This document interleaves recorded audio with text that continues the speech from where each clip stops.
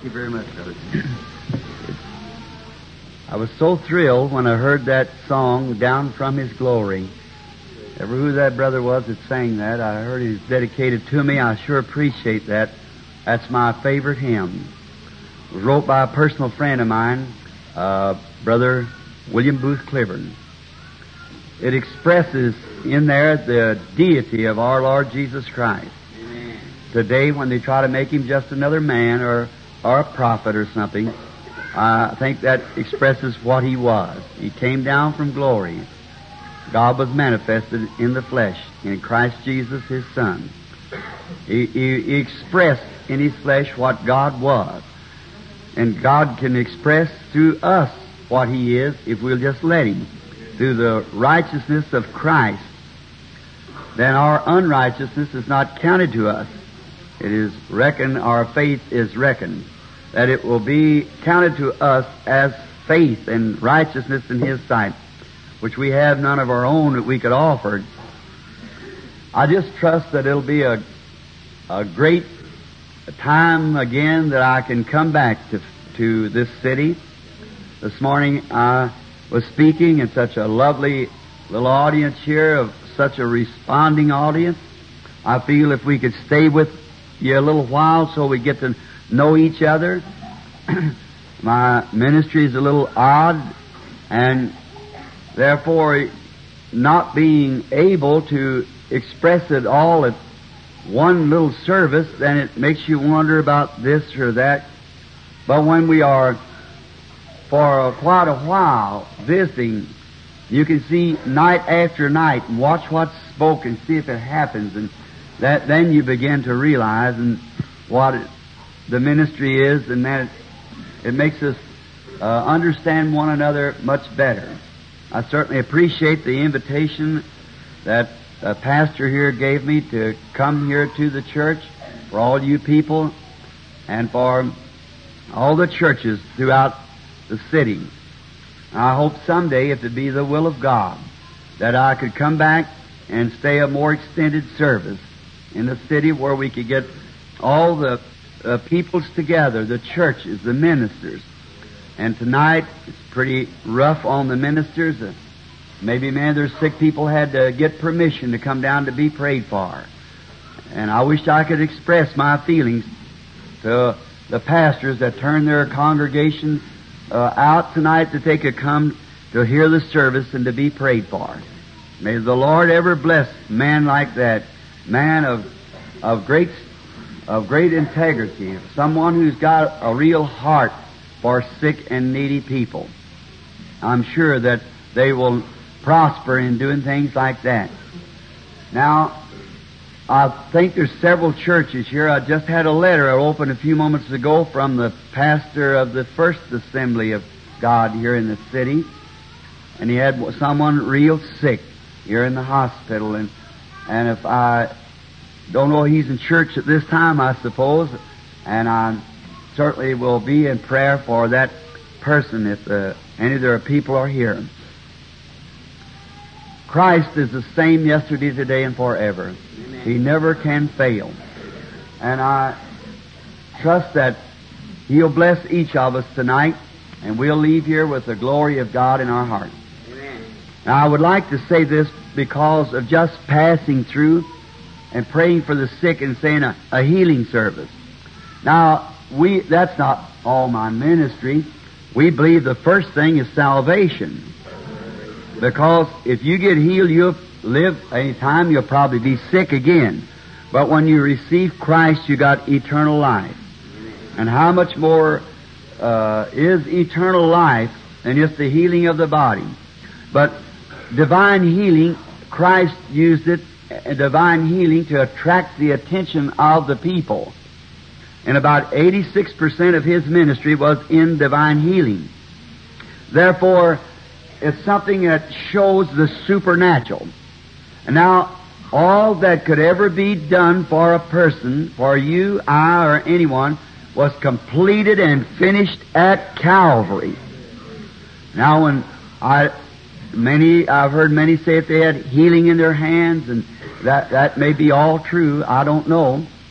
But the way I believe it is that our healing is completed with our salvation. He was wounded for our transgressions, and with His stripes we were healed. It's a past tense. Now, the only way that we can receive anything from God is, now catch this, is not to look for something, say my hand's crippled, I was prayed for, and my hands doesn't straighten out a moment. That doesn't mean I'm not healed. No, that doesn't have one thing to do with it, see?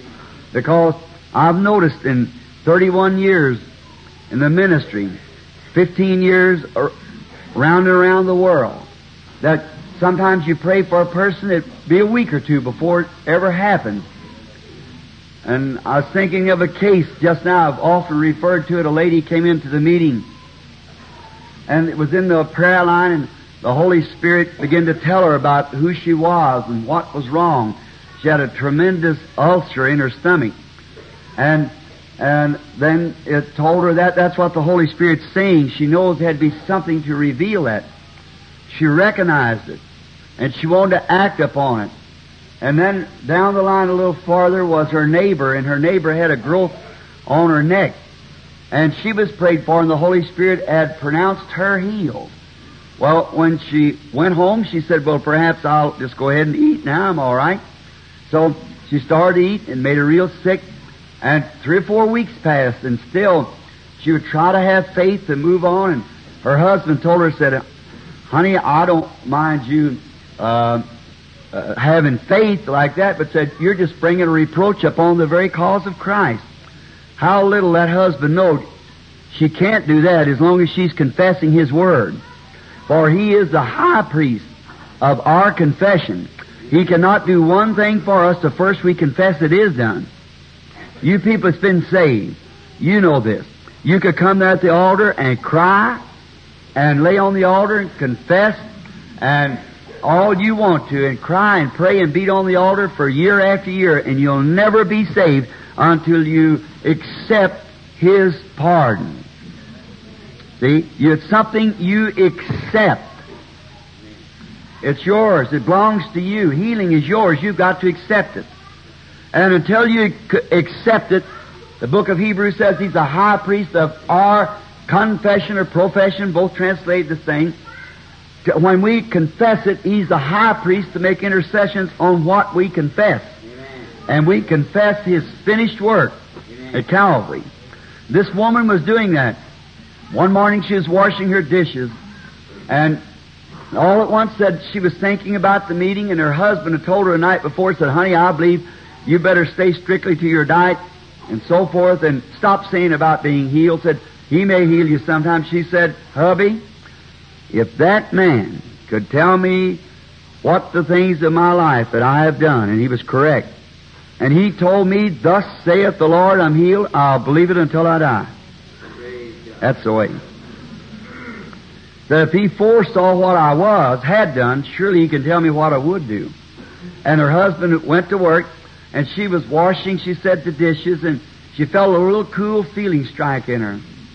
She wondered, what's that? She got real hungry. And after getting hungry, she thought, I just got to eat a piece of toast. She'd taken a little toast and eat it. It usually started vomiting. It was a duodenal ulcer. And it vomit, but it didn't vomit. Then some of the children had left in their plates, you know how a mother would be, from their children some oatmeal. And that just burned her up when she eat that oatmeal. And then the starches. And so when she taken a few spoonfuls of that, didn't bother her. So then she eat the rest of the dish of the oatmeal. Didn't bother her. So she fried her up some bacon and eggs and had a gastronomical jubilee and drank her a big cup of coffee. And she just had a great time. And after a while, she waited a couple hours and everything is all right. And she just feeling so fine, she ran around screaming. She ran down the street to tell her neighbor. And when she got down there, it's around 9:30 or 10 o'clock. Her neighbor was standing on the floor screaming, and she thought somebody died in there. So she ran in, and they both threw their arms around one another, and her neighbor had a sheet in her hand. She said, what you doing with the sheet? She said, I'm trying to find that thing. It left my throat just a while ago before I got up. She said, that place went off of my throat. And they drove, I guess it was about 300 miles to catch up at the meeting or more to tell the experience. That's 1 of thousands. What was it? The very angel of the Lord that knows what has been and predicts what will be, he can't always come to your rescue in a second. The clergy knows that. Daniel prayed in 21 days before the angel could get to him. But he had passed through the neighborhood confirming the Word. And they were well. Now that's the way it is. We must remember that healing is a finished work at Calvary. And the only thing that anyone can do now, a minister that's taught in the Word, he can stand up and preach the Word to you. Now if he preaches the Word, faith cometh by hearing the Word of God. That's the original. But then God is a good God, as our good friend Brother Oral Roberts expresses. He is a good God. And then yet, if we don't take His Word for it, then besides that, if we don't take His Word, He's got another way. He's got gifts in the church. There's 9 spiritual gifts set into each local body should be in full operation in every body, every church. And in that is gifts of tongues and interpretation of tongues. And now that just isn't repeating something or making a vain repetition. It's saying something directly to be interpreted for a certain person in that congregation or something to make a way. Tongues by interpretation is prophecy. And it's prophetic utterance given to the people to tell them what to do or something to correct them. Oh, if the great church of the living God would only be set in order. I find it. Then besides that, He's got 5 ministerial offices. First is apostles or missionaries. The word apostle means 1 sent. A missionary means 1 sent. Secondarily, prophets, evangelists, pastors, and so forth.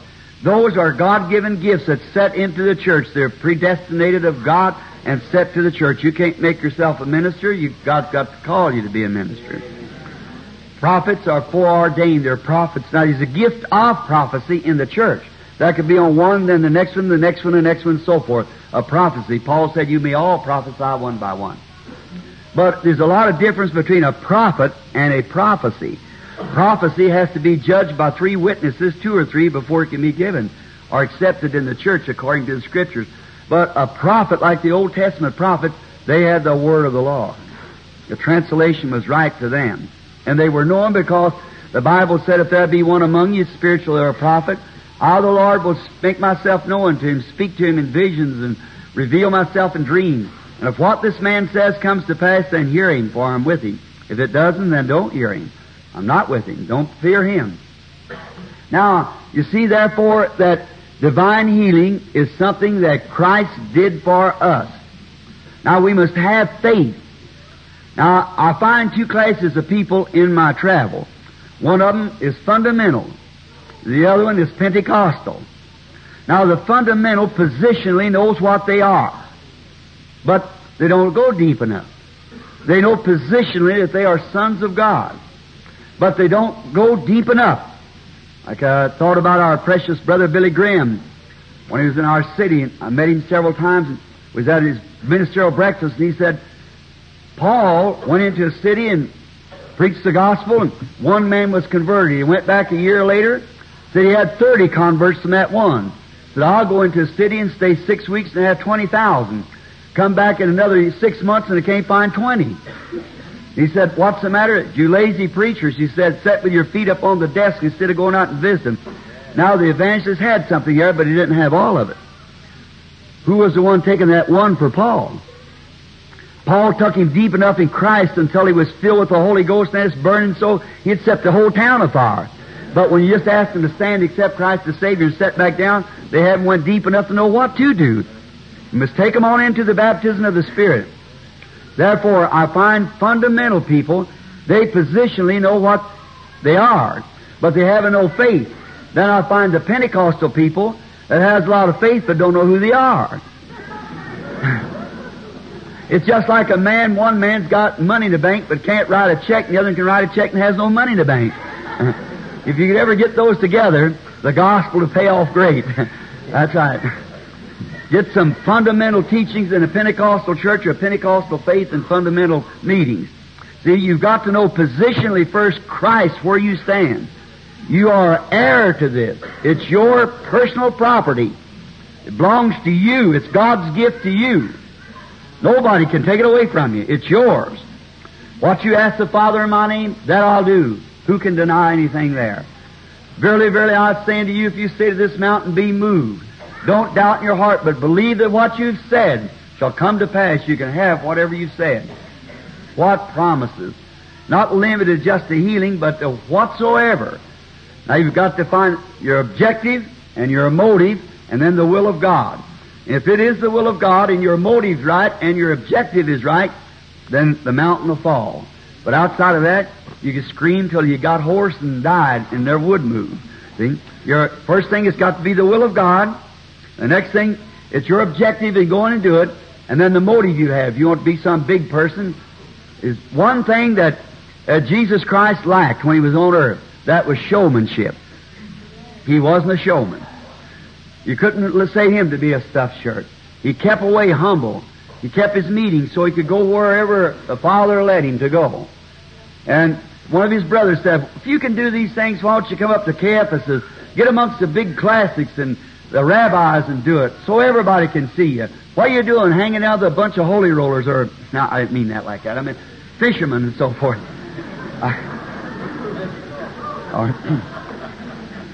I was just thinking about what one of the brothers of the church that I just come from said. Well, that's it, you see, but Christ wasn't a showmanship. He said, your time's always. That is right. He came to His own, and His own received Him not. That's the most pathetic thing I know of in the Scriptures. He came to His own, and His own received Him not. Now, as we approach the Word tonight, I want you to bear that in mind. That a person that, remember that God doesn't have stuffed out shirts. When you get to a place that you're willing to be nothing, then God can make something out of you. But as long as you're trying to be big and a lot of flowery advertising and all this stuff going on, my opinion, something's happened. See, Jesus went along doing good, going to the poor and needy. He never made of Himself any reputation. Did you ever think of that? He made of Himself no reputation. The man that made an artificial tooth made a reputation for himself. But the one that made the real tooth made of himself no reputation. The man that made an artificial arm made a reputation for himself. But the man who made the real arm made of himself no reputation. The way up is down. Amen. Always remember that. Be humble, be sweet and kind, be creative. Let Christ be in you. Did you ever see people you love to be around? You just love to be around them because they create an atmosphere heavenly, and you like to be around them. Others seem to be good people, but you just have to get away once in a while. You know what I mean. And yet they seem to be good people. It's not creative. And man was made to be a God. We know that. Genesis 1:26, he had domain over the whole earth. And he was made to be an amateur God. And now when he receives God, he becomes a son of God again. He is made in the image of God. God had hands, God had feet. And so therefore a man was made like him. So he is an amateur God. But sin has blinded every fiber in his body, in his mind, in his heart. But now don't never try to study it out. You cannot figure it out. In the Garden of Eden, Satan chose his part of the man, his head, his intellectuals. God took his heart. The intellectuals will reason. Why? Well, I'm this way and I'm that way. You'll never get anywhere with God there. But your heart, your faith will make you believe things that your mind knows nothing about. You cast down reason. See, you must be positive. And you stay there until you are positive. And then when you're positive, nothing can turn you. Now, let us bow our heads just a moment before we approach the author of this word as we read it. And I wonder tonight, with our heads bowed and our eyes closed, is there any here that would like to be remembered in prayer? And let it be known by your uplifted hand. You'd say, Lord, I need Thee. I need Thee for my health. I need Thee for my soul. God bless you. God bless you. That's good. Father, lead me. I need Thy guiding Spirit. Our Heavenly Father, as we come approaching again in the name of the Lord Jesus, You said that we would ask abundantly that our joys would be full. Now we're coming to ask for mercy first for our own sins, the things that we have thought and did that was contrary to your leading. We pray that you forgive us. And as we stand here in this holy sanctuary, where the Holy Spirit present, and oh, how I have often wondered how I would feel if I could hold in a glass just 2 drops of His literal blood. How I would draw it up to my bosom and weep, because I know that it was that blood that saved me. But tonight Thou hast given me a greater than that, the very purchase of His blood to speak to. For He loved the world so much that He gave His only begotten Son, that whosoever believeth on Him should not perish but have eternal life. Now He thought more of His people than He did of His own blood, so He gave His blood to purchase this church. And here I'm standing tonight to teach the ways of life to this church. Oh, merciful Father, there's no one worthy to do that. We pray, Lord, that you forgive us. And if you were looking for someone worthy, where would you find them? We have none. We're all unclean, Father. But be merciful to us because of your promise that you said you would do it. You said, I am the vine. Ye are the branches. And if we abide in you, that we can ask what we will and it'll be given to us. You said, the works that I do shall you also, even greater than these, for I go to my Father. Now that your word might be fulfilled tonight, Lord, I pray that you'll manifest your presence among us in an extraordinary way. I pray for those who raise their hands, Father. God, be merciful. Now also offer a prayer again for the little blind little girl standing in the hall tonight, wanted to return to her people, be a missionary. Oh, God, may that child receive its sight. I pray for that precious brother there in the hospital, belongs to the First Assembly of God here in town. He's dying. Oh, God, stay the hand of death as this church, this body calls out for mercy. Hear great prayer answering God and Father.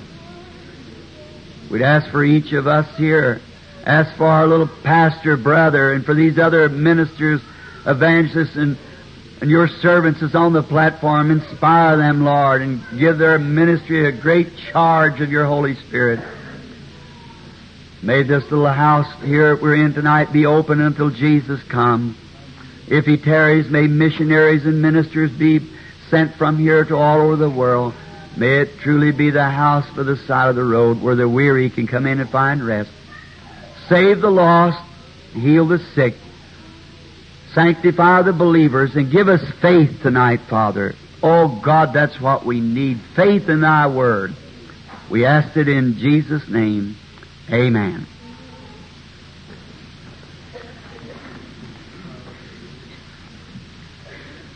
In St. John 12:20, and there were certain Greeks among them that came up to the feast to worship.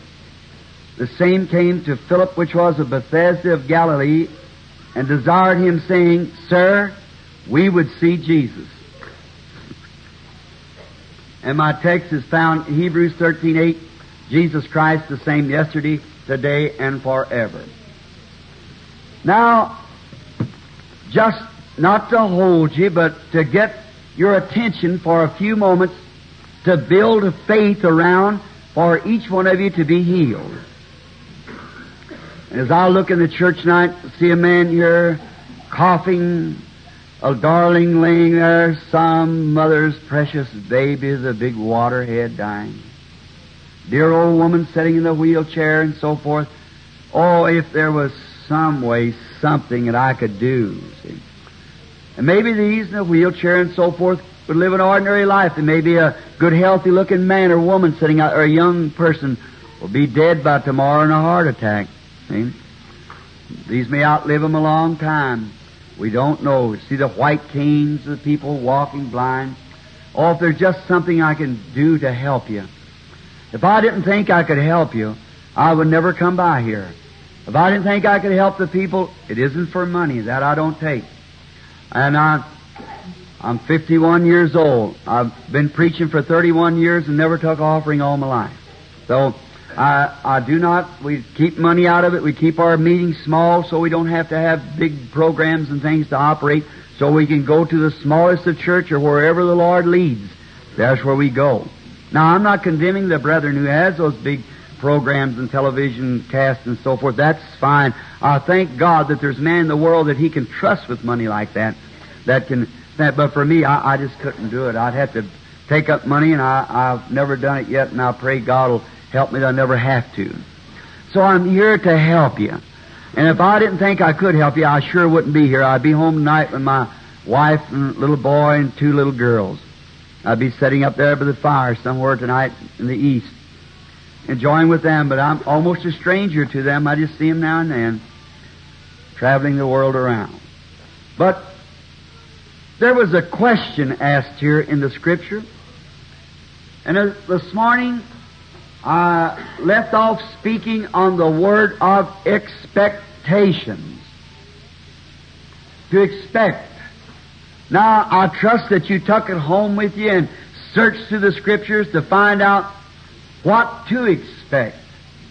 God's Word tells us what we can expect. And if we receive this Word without any doubt mixed into it, we will receive what we come for. But if you go away saying, well, just as I expected, you won't see a thing. But if you come expecting to see the Lord Jesus manifest Himself amongst the people, you'll go away satisfied. Praise you certainly will. You'll know that something happened. Praise God. But if you say, well, just as I expected, just another an evangelist stand up speaking, and then that's what's all you'll get. You usually get what you're looking for. So open up your heart tonight and take down the umbrella and just receive it, God, in your heart, and go away. Go back to your churches wherever you're from and tell your pastor that truly the Lord Jesus is the great healer, and He's the one who saves and fills a believer with His Spirit and makes them a new creatures in Christ. The pastor say, how you know that? Say, I'm experienced. I know. A brother not long ago that disagrees upon Christ being the healer, he makes Him some historical God. He said, oh, I don't believe anything would happen. Said, I still don't believe in divine healing. I said, certainly not. It wasn't for you. It wasn't for unbelievers. It was for those who believe. It's just meant for believers. He didn't purchase our healing for unbelievers. He purchased it for them that believe. Amen. The promise is not to unbelievers, but to them that believe. Amen. So, these Greeks come up to the feast. Now, the Greeks was learned people. And they came up to this feast of Pentecost to worship. And while they were at the temple, they had heard about the Lord Jesus. And somehow or another, I don't believe that there is anybody who can ever hear that lovely name called, but what would desire to see Him. When you hear of Jesus, there's something about that name of the Lord Jesus that it inspires, and you can never feel the same. It's a name above all names. He came down from heaven, and the world give Him the lowest name there was on the earth. Beelzebub, a fortune teller, a devil. And He went to the lowest city there is in the earth, Jericho, and was so low to the smallest man of the city had to look down on him to see him, Zacchaeus. But when he paid the price of redemption, God gave him a name above every name. Praise. Even all the family in heaven and earth is named Jesus. And He exalted His throne so high till He has to look down to see heaven. That's the difference. So the way the world treated Him, the way the Father treated Him when He come up. Now, so these Greeks were curious, and they'd heard about Him, heard of His great work, so through perhaps curiosity or maybe for sincere benefits, they came and said, sirs, we would see Jesus. And I believe if I could interpret the mind of this church tonight, these people, that's the desire of our heart. How many here would like to see Jesus? Sure. Well, I'm going to ask you a question.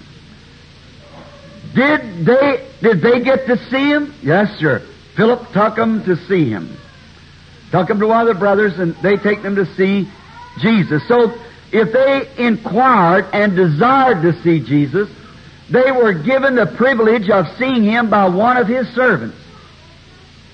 Now, if Hebrews 13:8 is correctly inspired Scripture that said Jesus Christ is the same yesterday, today, and forever, then if that's our desire, then why can't we see Him? Amen. Amen. Now, just remember, this Word is either the truth or it isn't the truth. There's no contradiction in it. I've offered anyone, I get $100 a week, and I offer anyone your salary who can show me a contradiction in the Word that it don't straighten itself out with. It's not there. It's hid from the eyes of wise and prudent and revealed to babes such as will learn. Jesus thanked the Father for doing that. The Word's not mixed up. It's the people mixed up. It's not the Word. So the Holy Spirit wrote the Word, and it takes the Holy Spirit to interpret the Word. And it'll all work just exactly right. Now, if Jesus Christ is the same yesterday, today, and forever, and God forgive me for saying if, because it sounds sacrilegious, He is the same yesterday, today, and forever. Amen. All right, then, if you desire to see Him, then why can't you see Him? We are His servants. Amen. So why can't you see Him? Would you love to do it? Amen. Love to see Him? All right. I believe that He made this promise, that wherever 2 or 3 are gathered in My name, there I'll be in their midst. Amen. Now, is that true? Now, if that isn't true, then the Bible isn't true and your salvation isn't true, and we're lost and miserable of all people. We're the miserablest. Because we got a bogus thing. We're thinking of a Christ that's a coming and a heaven to go to, and there is no such. Well, if this Word's wrong, then that Word is Him. And then all's wrong. But if it's right, then every word of it's right. It isn't some for one time, some for another. It's all the time the same. Or He can find believers. Now, if Jesus will come into this audience tonight visible, now He could not come in a corporal body because that sits on the throne of God. But He can come in here by the Holy Spirit and show you Himself being here, working in His church. You believe that? Amen. He has to be there, everything in the same principle. He has to have the same love, the same compassion, same works, same manifestations, if He is the same yesterday, today, and forever. Now remember, Jesus, when the works was being done, Jesus did not heal anyone. He said, I cannot heal no one. He said, it's not me that doeth the works. It's My Father, and He dwelleth in me. Amen. Is that right? Amen. He dwelleth in me. And a little while when He went away, He said, and the world will see me no more. Yet ye shall see me, for I is a personal pronoun. I will be with you, even in you, to the end of the consummation, till the world comes to the end. I, and the works that I do, shall you do also. Amen. If ye abide in me and my works in you, ask what you will, and it shall be given. Oh, those great promises. How they thrill my soul in the day when atomic missiles, Russians got Sputniks in the air, and all these, well, there's no rest nowhere, only in Christ. There's not one thing, our nation, we cannot build our hopes upon it, because any little nation can throw a bomb over here and blow us off the earth. Warfare's about over. You just need one man to pull a lever. It'll all go to pieces. And we see you can't build your hopes on nothing else but one thing. And I'd quote Eddie Pruitt here when he said, "Oh, hail the power of Jesus' name. Yeah. Let angels prostrate fall, bring forth the royal diadem, and crown him Lord of all. For on Christ the solid rock I stand, all other grounds is sinking sand. All other grounds is sinking sand. Our only hope. They're trying to build a hole down the ground, crawl into it. They got a bomb that'll blow a hole in the ground 500 foot deep and for almost 100 miles square. Well, if you was 10,000 feet below the earth, it'd break every bone in your body, the concussion of it. But there is a shelter. Oh, it's not made out of steel, but it's made out of feathers under His wings. Oh, I like that shelter. Sweetly, peacefully abide. Knowing this, that as soon as before that bomb even gets a whistle to start, on His wings He'll bear us up. Oh, that's what I'm looking for. That great rapture and approach of our Lord Jesus. And to see it coming so close, our hearts just jump for joy. To know that it's a joy. Amen. Someone said, Brother Branham said, you scare the people by telling them the Lord Jesus is coming to the end of the world. I said, oh my, not Christians. Oh, certainly not. Paul said, I have fought a good fight. I've finished the course. I've kept the faith. And henceforth there is laid up for me a crown of righteousness that the Lord, the righteous judge, will give me at that day. And not only to me, but all those who love His appearing. Oh, what greater thing could happen than Jesus come right now? Certainly our trials will be over. Amen. We just keep holding on until He gets here. Amen. Working, conserving the time, and making every minute count for Him. Wherever we are, speak a little word for Him. Now, if He's been so real to us, and we have seen His mercy, and seen what He was, now, and we are under expectations tonight of seeing Him, then why can't we see Him? I'll tell you, He's everywhere if you just look around. The trouble of it is that people don't look around enough to find Him. We live on the Ohio River, and it's a great place for fishing. There's a little boy in our city that used to play down at the river with an old fisherman. And he asked his mother one day, they belonged to a great church in the city. He said, Mommy, God is such a great person. Could anybody see Him? She said, I can't answer you that, son. Said, you asked your Sunday school teacher. And he asked the Sunday school teacher, and she said, I don't know, you asked the pastor. So he asked the pastor, and the pastor said, no, sonny, no man can see God and live. Said, you just can't see Him. It didn't satisfy the little lad. He went down on the river, and this old fisherman, it was a deacon in my church, so he was up the river one day at the 6 Mile Island fishing. And on the road down, coming back down the river, there come up a storm, and they had to bank their little craft for a few moments. The storm blowed over, and in Indiana and around the eastern countries where the hardwoods, that rain falls and washes off all the leaves, and that little breeze blows just when an oarman can only tell the tip of the oars, and it tips those waves, the music it makes on the water. Oh, no wonder the Spirit of God moved on the water first. To see how that it's going down, this old fisherman, great old Spirit-filled brother, pulling these oars like this and listening to his oars tip on the water. And he's looking back, he was going west and looking east, and there was a rainbow came out. And the old man, his companion, had been gone years, and he was watching that rainbow, and over his silver beard, there come little trickles of tears running off his beard. The little boy was sitting in the stern of the boat, got so enthused, he ran up to the center of the boat, and he said, fell down at his limbs and said, Sir, I'm going to ask you a question that my mother's Sunday school teacher or neither pastor can satisfy me. He said, can anyone see God? And it overcome the old fisherman. He pulled the oars in the boat, braced the little lad in his arms, and he stroked his little hair and said, God bless your little heart, sonny. All I've seen for the past 50 years has been God. So much on the inside, he could see Him out. Say, the rainbow, wherever it is, that's what it is. If you're looking at Him from an intellectual standpoint, you'll never know Him. You've got to look through Him, let Him come into you and show Himself, His what He is. We can see God if we'll just look around.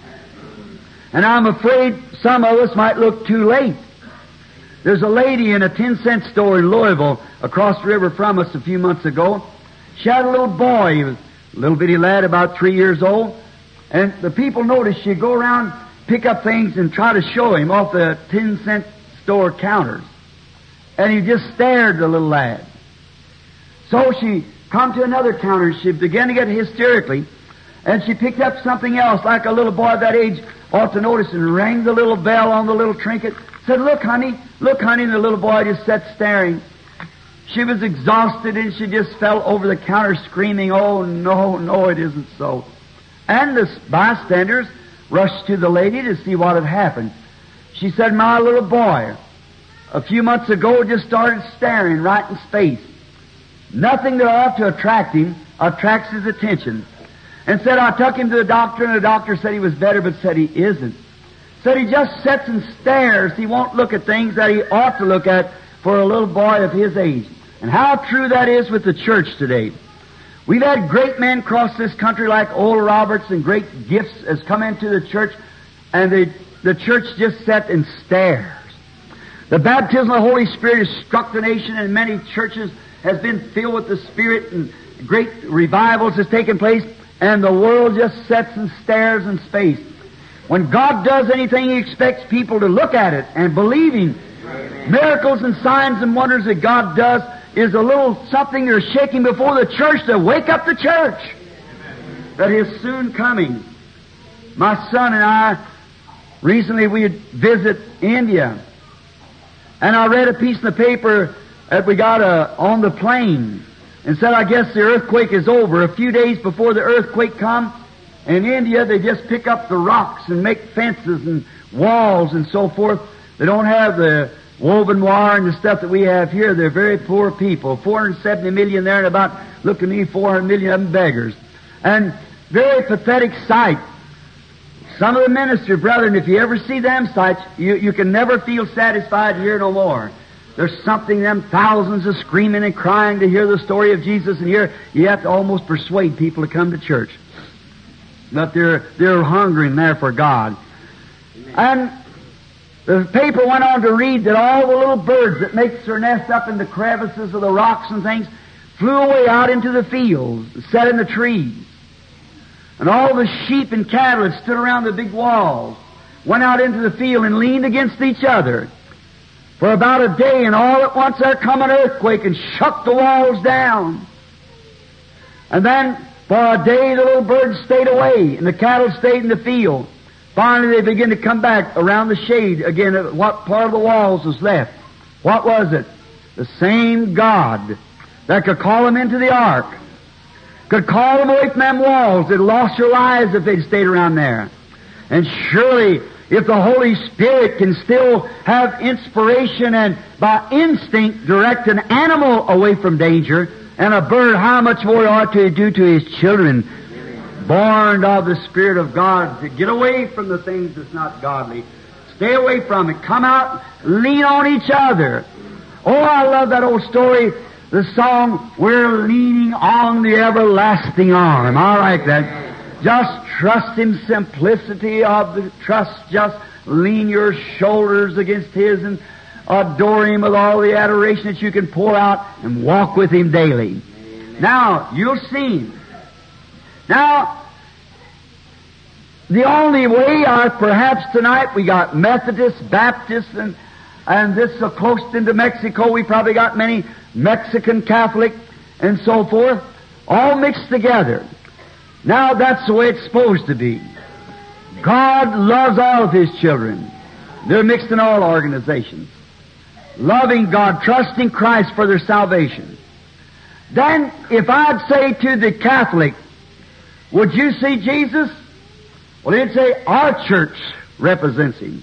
I'd say to the Baptist, would you see Jesus? Our church is the one who shows Him. The Methodist, the Pentecostal, and different ones would all have a different idea of it. And I think tonight, to bring it down to a simple thing, that the best way to find out what He is to go back and find out what He was. Amen. Amen. What He was yesterday, and if He's the same yesterday, today, and forever, what He was, He must be the same thing today. Amen. Would that be sufficient? Yes. For all churches? Then you can suit that to yourself, whether your church teaches it this way or not. Find out what He was. And if He is the same yesterday, today, and forever, what He was, He must be the same today. Now let's go back. I'm reading out of St. John, the first chapter of St. John. And we'll go back and see what He was. Now you can take it and approach it from any word in the Scriptures. We can hold a 2 weeks meeting and just on what He was, 2 centuries, and never get out what He was. But just to get a few highlights of what He was, then if He'll be the same today, right here, as He was then, that makes Him the same. That ought to settle the question. You believe it? That's good. Now, we find out He was born to the virgin birth. We had that this morning, and then we find out immediately after the Holy Spirit came upon Him, He was led into the wilderness and was tempted of the devil for 40 days and came out preaching the gospel. Now, we find the first of His ministry, He started praying for the sick people being healed. And we notice that His congregation come from the poor people, the outcasts, the ones that was probably cast away, didn't have much education. Like the man He gave the keys to the kingdom, Peter, couldn't even sign his own name. The Bible said he was ignorant and unlearned. But by his faith it pleased Jesus to give him the keys to the kingdom, because he had the revelation of Him. Amen. Who does man say I, the Son of Man, am? One said I of the Elijah, and one said you're the prophet, and you're so and so. He said, but who do you say? He said, thou art the Christ, the Son of the living God. Now the Catholic says that he built his church upon Peter. If he did, he backslid right away. Then, if the Protestant said he built it upon himself, I differ from that. It wasn't upon himself, neither upon Peter, but upon the revelation. I say unto thee, thou art Simon, thou art Peter. Flesh and blood has not revealed this to you, but my Father which is in heaven has revealed it. And upon this rock I'll build my church, and the gates of hell cannot prevail against it. Amen. See, it's the revelation of Christ. If He can reveal Himself tonight to you that He's present, then you are in that church by the revelation. Notice, we take His early ministry. The first one we want to start off with here was Andrew, a fisherman. He found him, and perhaps he went back and told his brother Simon, come see who we found. We found the Messiah. Now they were looking for a Messiah. They thought John was the Messiah.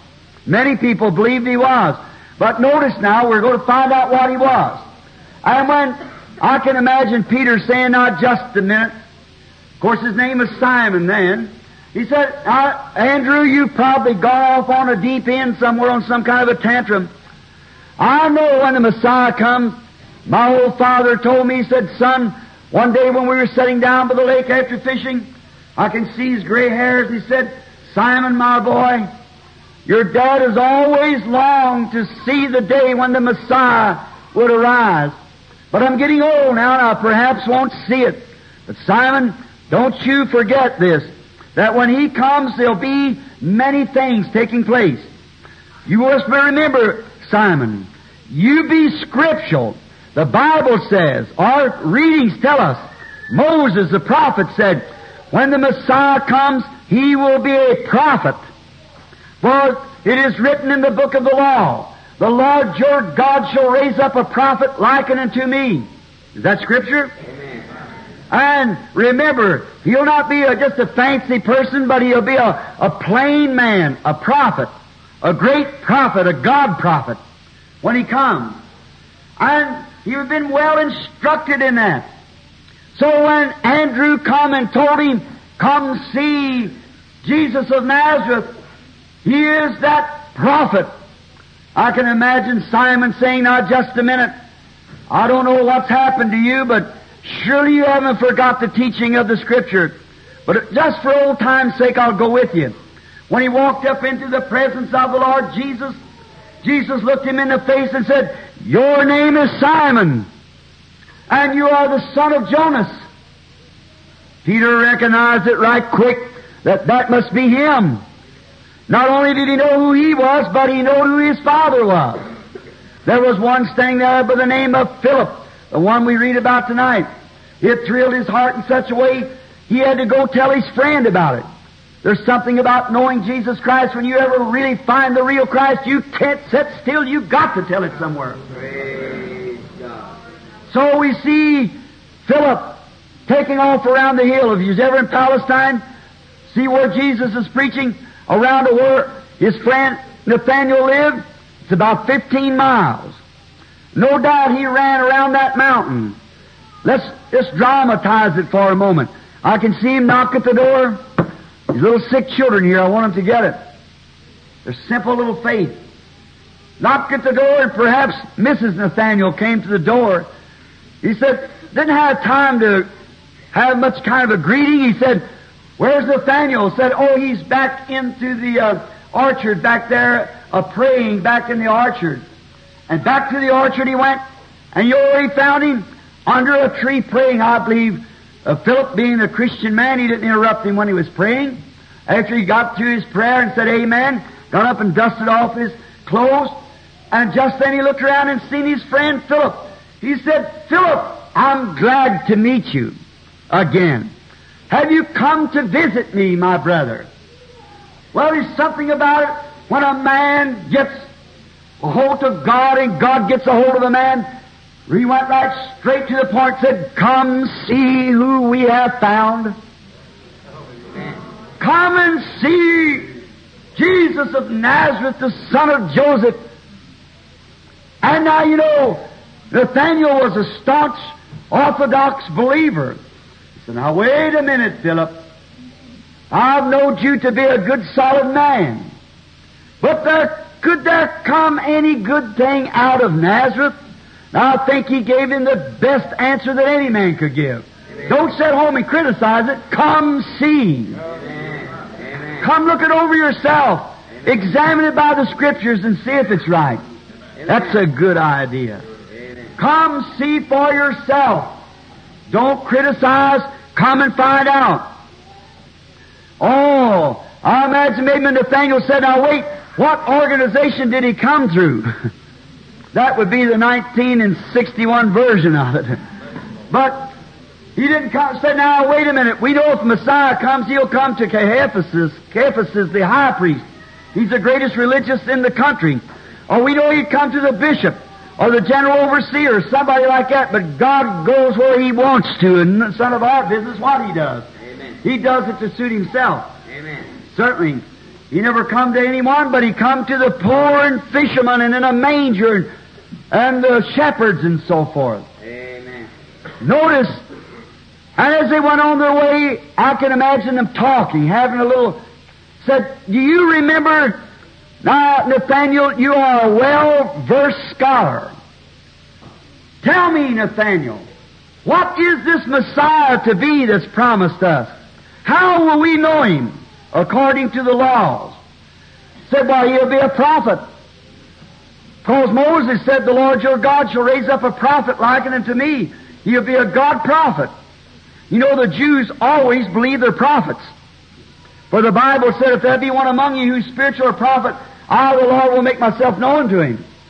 And what He says comes to pass, then hear Him, for I'm with Him. That's the way to judge this meeting tonight. If the Word says so and the Holy Spirit's true, it'll manifest it. If it doesn't, then it's not the Holy Spirit. That's judge it by your own self and by the Word. Then he said, "You remember that old fisherman that you bought the fish from that time down on the river, and he couldn't sign his name for your receipt?" "Yep." "You know his name is Simon?" "Yes."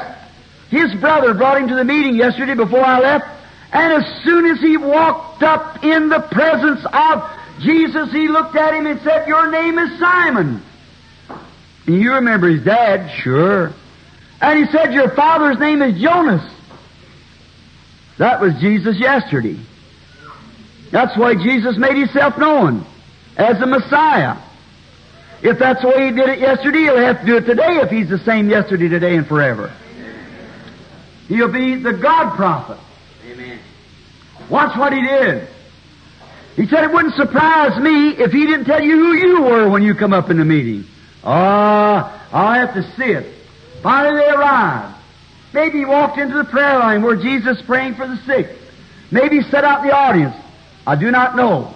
But however, when Jesus fastened His eyes on him, He said, "Behold an Israelite, in whom there's no guile." How did He know him? Oh, you say, well, he dressed. Oh, no. All of them dressed the same, the Easterners. They wore turbans. He could have been a Greek. He could have been Arabian. They wore turbans and loose hanging garments. It astonished him so till he stopped and said, "Rabbi." Rabbi means teacher. "Rabbi, when did you ever know me?" Well, you never seen me in your life. How do you know that was an Israelite and an honest and just man? I can see those eyes look back at him again and say, "Before Philip called you when you were under the tree, I saw you."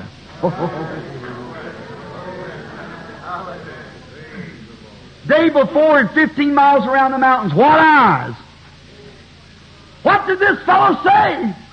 He said, "Rabbi, thou art the Son of God. You're the King of Israel." Glory. Sure. He was taught. He knowed what to believe. He knowed that was the prophet that Moses spoke of. Amen. Thou art the Son of God.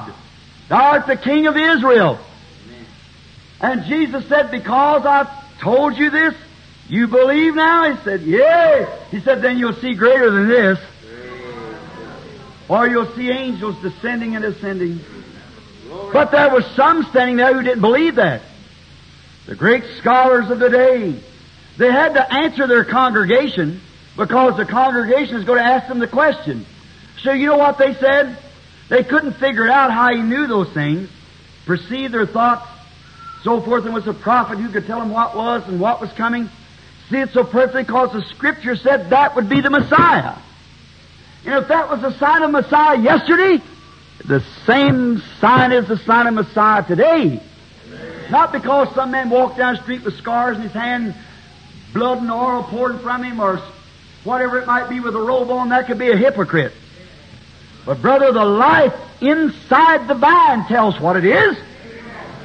Jesus said, "I'm the vine, you're the branches." If the first branch come out of that vine produced a Pentecostal church and they wrote a book of Acts behind it, if that same vine produces another branch, they'll do the same thing behind it. A grapevine puts forth grapes. Amen. But you know, as Western people here, I've seen a citrus tree here in Arizona. I believe it had about 8 or 9 different kinds of citrus fruit on it. But it's grafted. And today we got too much grafted into the church. It can't bear the fruit.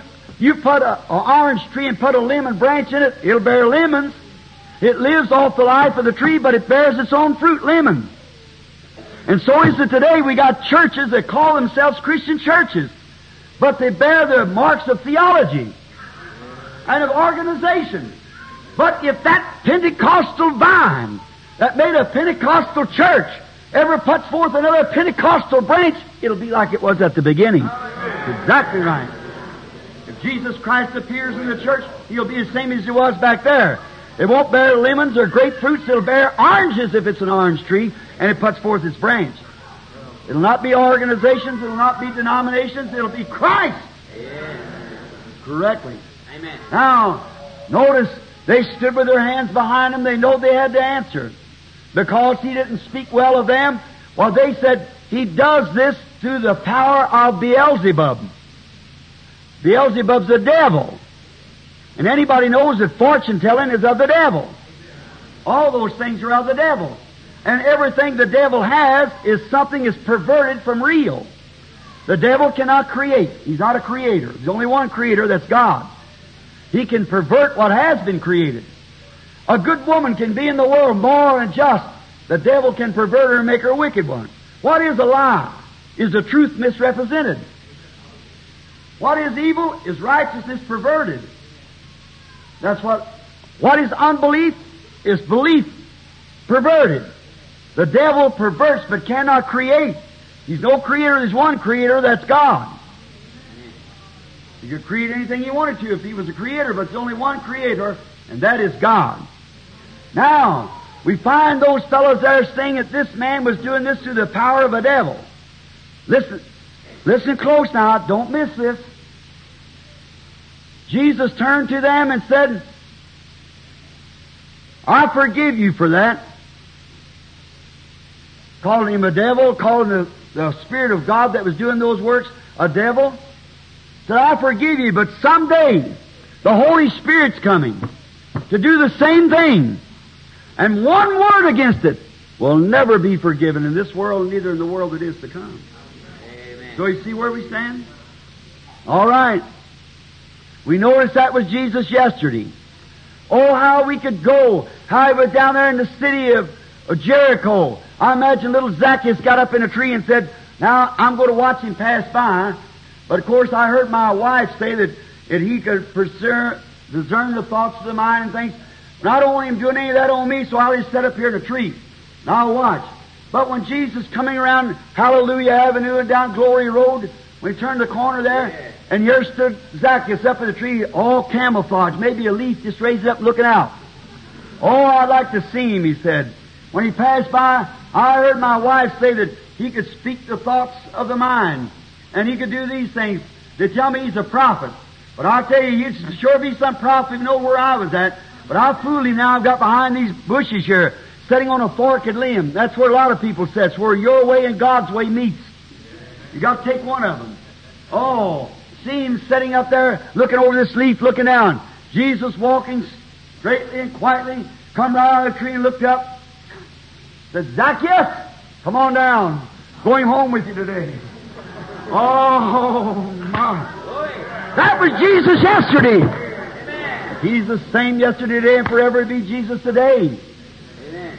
Remember, when he went through, he didn't do that himself. St. John 19, we could go to that. Let's go to St. John 5:19. Jesus said he passed through the gate called Beautiful. And the pools, rather, of Bethesda. I'll get to that in a few minutes, the gate of Beautiful. But he passed through Bethesda gate where the pool was. And there was great multitudes of lame, blind, halt, withered laying there. Probably all kinds of afflicted people. The Bible said great multitudes, and he passed by them. Never touched one of them, yet full of compassion, full of love. Walked around till he found a man laying on a pallet. How many of you all know what a pallet is? Well, what part of Kentucky are you from? I was raised on one.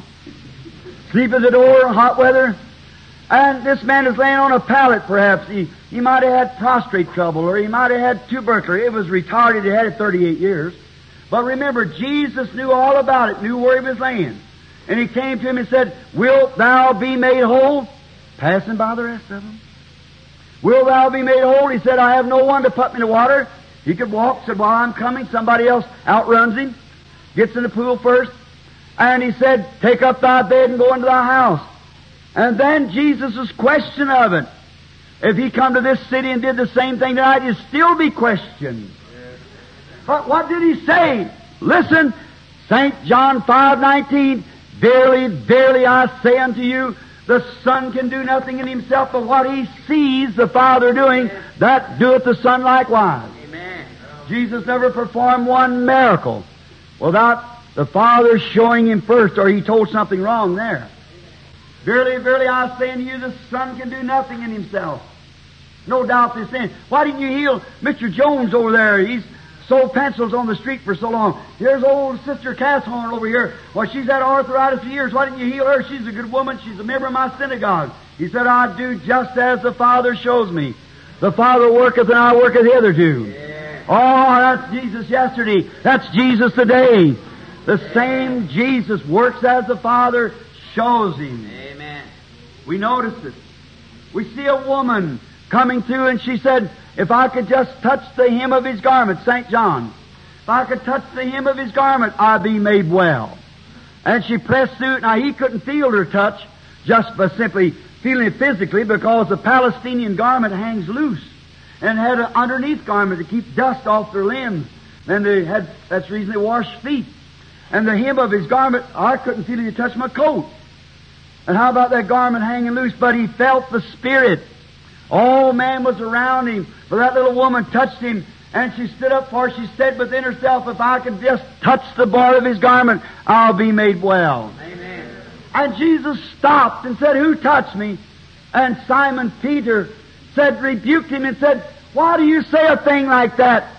Said, well, all of them's touching you. He said, but I perceive that I have gotten weak.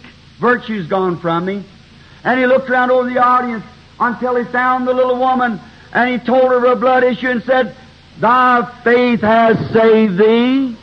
That was Jesus yesterday.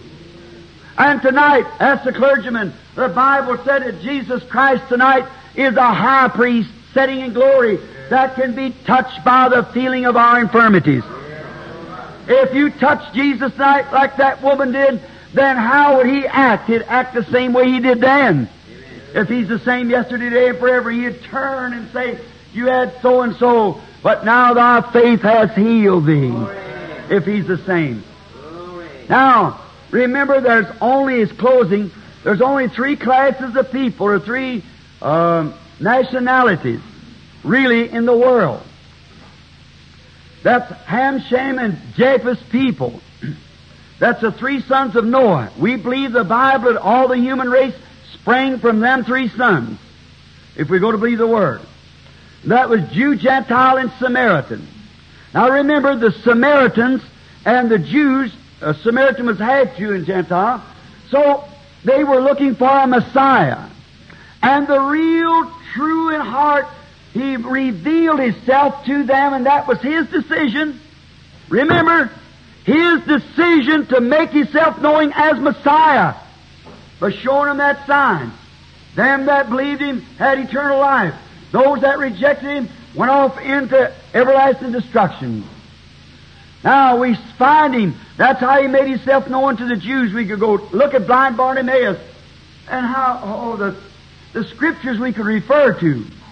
Now remember, He also said He had need to go by Samaria, St. John 4. He was on his road to Jericho. He had to go up around the hill to Samaria.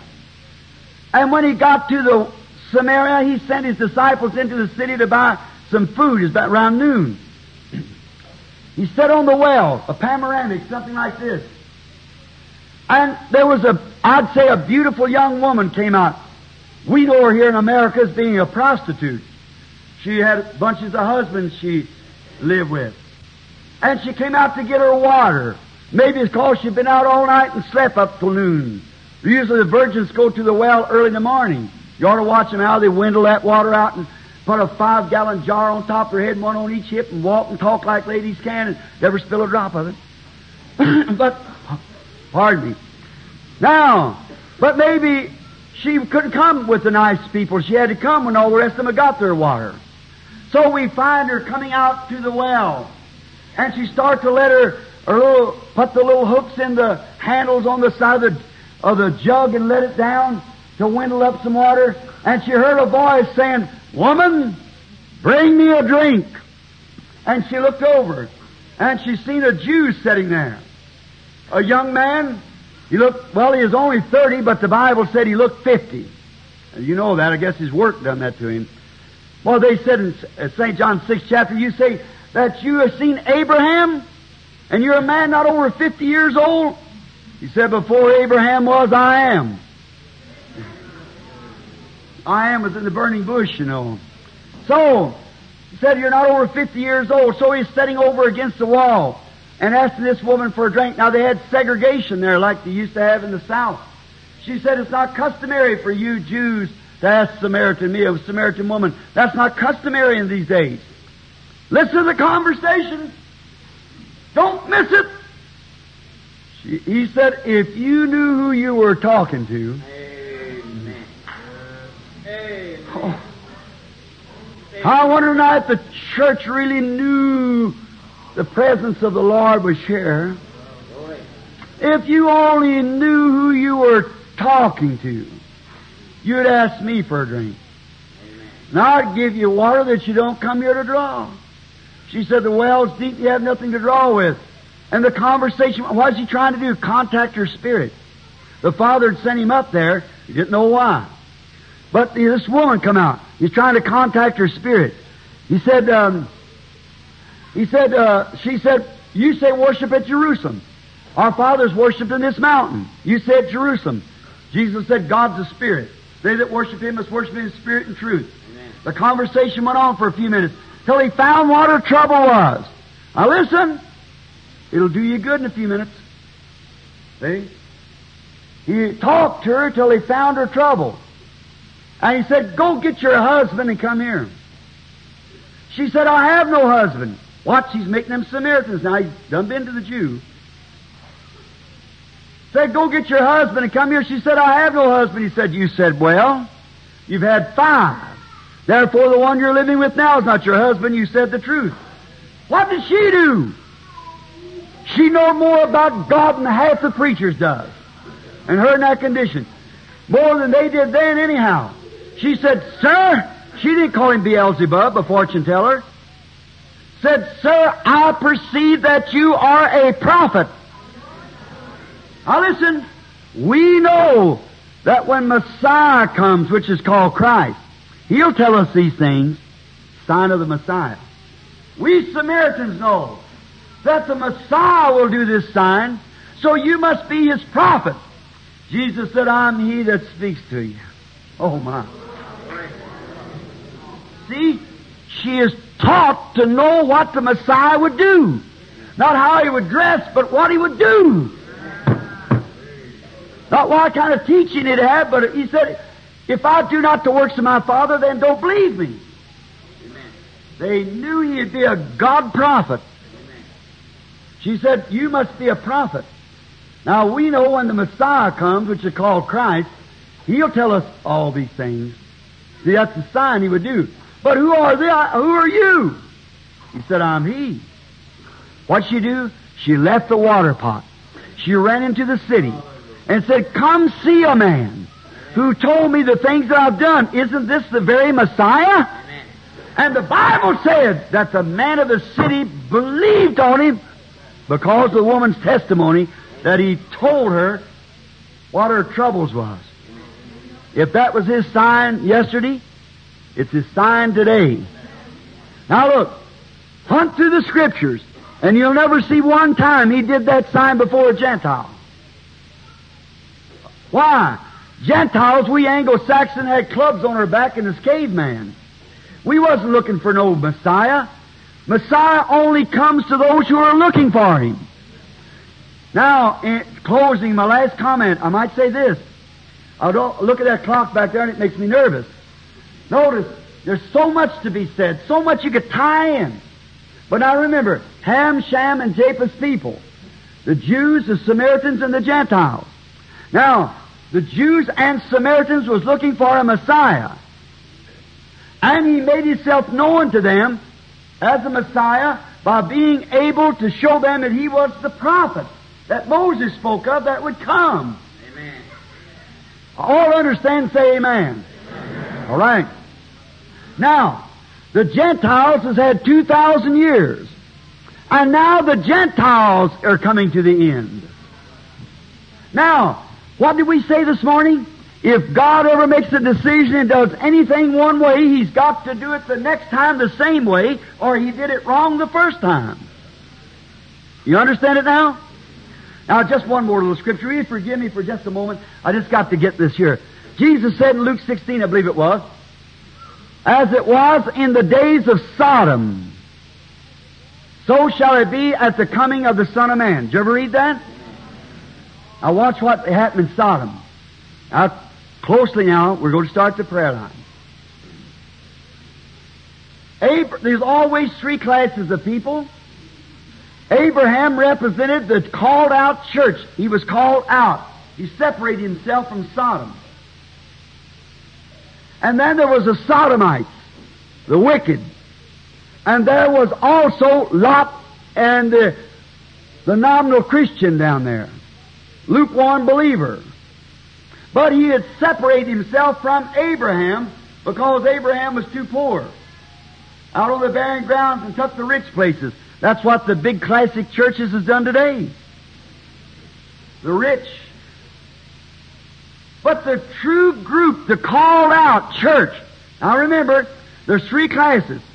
Two of them is down in Sodom, the Sodomite, and also the borderline believer, Lot. And then there was Abraham, the called out group. One day while sitting under his oak, there was three men came up. They had on clothes like man, dust all over them, and said they were strangers. But they were more than strangers. Abraham, being a man full of God, believing God, as soon as he seen him, he knew there was something strange about him. My sheep know my voice. Amen. And so he ran out and met him and said, come in and sit down under the oak, and I'll fetch you a little water, wash your feet, and have a morsel of bread, and then go on about your business. He run into the tent, told Sarah, said, need some flour, some meal, make some cakes on the hearth. And he ran out and got a calf and killed it. Give it to a servant and said, dress it. And when they dressed it, brought it out, and they sat there and eat. Man. Eating like man. And one kept looking down towards Sodom. Finally, two of them went down to Sodom. And this one who stayed behind told Abraham, said, I'll not keep it a secret from you what I'm going to do. He said, I've heard about the Sodom being in that condition. I've come down to investigate. Abraham knew that was God. Now, a minister said to me not long ago, and I made that remark, he said, do you mean that that man was God? I said, Abraham said he was. He's called Elohim. See if it isn't right. Elohim. He said, in a body of flesh? I said, absolutely. You don't know how great our God is. I said, I can see him walk out of heaven, reach out. We made out of 16 elements, petroleum, potash, and cosmic light, and petroleum. He just got a handful of that. Said, step in here, Gabriel. Reached over, got another, and stepped into another angel. Stepped into one himself. And then stepped right back out of it again. I'm so glad I know him. Someday when I'm nothing but dust, he'll call me and I'll answer him. He can call you, you'll answer. He's Elohim, the self-existing one. Certainly. Now watch. Watch the sign he done to the believer, the called out church. Now there was a modern Billy Graham, and them went on down and preached to them in Sodom. They didn't do no miracles, only blinded them. Well, the gospel blinds the unbeliever anyhow. So they didn't do any miracles, but called Lot out of there, him and his wife and children, out of Sodom. But watch the one that's come to the elected church, the one in the minority. Close. He had his back to the tent. Women in them days, not like they are now, have to out, take their husband's place and do all the talking. They stay back in the tent where they belong. So then he wasn't brazening as they are. Oh my, well, that's your all's business, brother. Straighten that out. But anyhow, notice this man sat with his back to the tent, and he said, Abraham, where is your wife Sarah? How do you know he was married? How do you know his wife's name was Sarah? Now watch. The Bible said, Abraham said, she is in the tent behind you. And he said, Abraham, I. A personal pronoun. Again. I'm going to visit you according to the promise I give you. Sarah was 90 years old then. I'm going to visit you according to the promise I give you. You're going to have that baby. And Sarah, in the tent, laughed in herself. And the angel with his back turned said, why did Sarah laugh? What was that? Knowed her name was Sarah, give him the promise, and knowed she laughed at in herself in the tent. Jesus said, as it was in the days of Sodom, so shall it be in the coming of the Son of Man. Amen. The Gentiles had 2,000 years of theology, like the Samaritans and them did. Now, what was it? An angel, God, to be working in human flesh. That's what it was. It was God in a human form. Now, Christ, when He died, He sanctified a church that He Himself might come back and live in this church and do the things that He did, shall you do also. Is that right? Pardon me. Now, if He's the same yesterday, today, and forever, He'll do like He did yesterday. And we'll do it today, and we'll be forever. Is that right? Now, sirs, we would see Jesus. Where is He today? He's in His church. Who is His church? The called out. What kind of a sign will He do as He promised? How will He work it? The same way He did when He come to Abraham, the same way He did when He come to the Jews, the same way He did when He come to the Samaritans, and promised it at the end of the Gentile age. Now, if we can see Him come on the scene, no matter how much He would anoint me, He's got to anoint you too.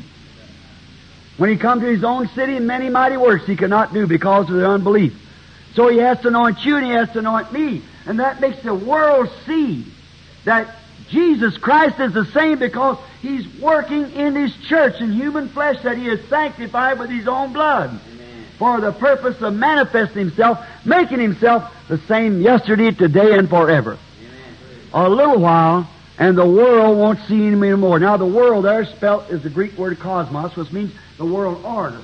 See? The world won't see me no more. Yet ye shall see me, ye, that's the believer, the church, for I will be with you, even in you, to the end of the world. Jesus Christ the same yesterday, today, and forever. Do you believe it? With these few promises that I've said to you tonight, not because He dressed different, not because He belonged to any clan, not because He belonged to an organization. There wasn't such a thing in them days. That didn't make Him Jesus. That didn't make Him God. But the works that He did proved that His commission that He said He was sent on was truth. Is that right? Amen. Well, if He's the same yesterday, today, and forever, and promised the same works that He did, the church would do, don't you believe it? If it does it, then His words are true. Then if He done it to the Samaritans and to the Jews and promised it to the Gentiles in the last day before the coming of the Son of Man. Oh, what day we're living in, brothers. We're here. We're at the end time, brothers and sisters. It's most any time it can happen. Remember, when they turned it down, you know what happened? Sodom burned. The Jews was destroyed. And now we're at the Gentile age of 2,000 years. Now listen, the prophet said, there'll be a day that'll be dismal. It can't be called night or day. But in the evening time, it shall be light. Is that right? Now, the same sun rises in the east, sets in the west. The S-O-N, who came in the east to the eastern people and poured out the Spirit upon them in the eastern. We've had 2,000 years of church organization, just a dismal day, enough to see how to join the church and live a good life. But it's sunsetting time. The same sun with the same thing that He had in the east shines it on the earth again in the west. And we're on the west coast. If we go any farther, civilizations travel with the sun. We'd be back east again. So we're in the evening time with evening light, with the same Holy Spirit that was on Him is in the church doing the same things. Jesus Christ, the same yesterday, today, and forever. Let us bow our heads. Gracious God, one word from You will be more than any man could say in a lifetime. We read that it's true. Oh God, but the people are saying now, let's see if it works. Certainly, Lord. It's got to work. It's got to zero to the target. It's got to be so. You promised it. I pray that You'll manifest Yourself tonight, Lord. These people love You and they're sick. This man sitting here holding this little waterhead baby. This poor old dad sitting over here coughing. This mother sitting in a wheelchair. One with a cane white in the hand. Oh, God. They cry, pass me not, O gentle Savior.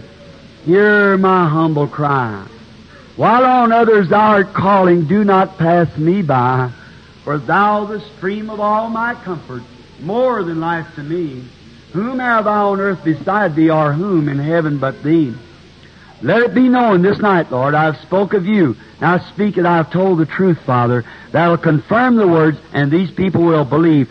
And they'll be healed and go home happy, and grant that there'll be a revival break out here in this city, and literally thousands of souls will be won to Christ, and every church packed out, new churches built, and may it be an example of people come from east and west to see the glory of God.